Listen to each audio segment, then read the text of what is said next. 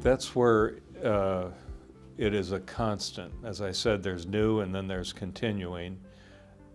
The business community is supportive of government in an efficient and effective manner, and very supportive of access over time in providing health care to individuals, and that serves a number of goals. It organizes and puts into a formal setting individuals who need health care.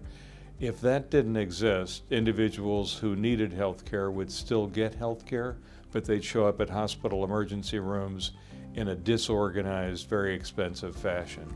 And this way, what Access has done and various expansions of eligibility and care have taken those individuals, given them the position of a member of a health care plan and full opportunity to access the health care system.